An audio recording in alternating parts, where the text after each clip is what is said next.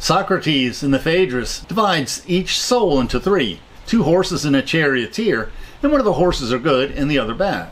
The right-hand horse is upright and cleanly made. He has a lofty neck and an aquiline nose. His color is white, and his eyes dark.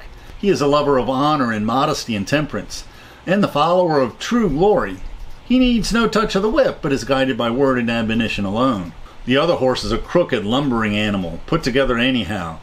He has a short, thick neck. He is flat-faced and of a dark color, with gray and bloodshot eyes, the mate of insolence and pride, shag-eared and deaf, hardly yielding to whip and spur.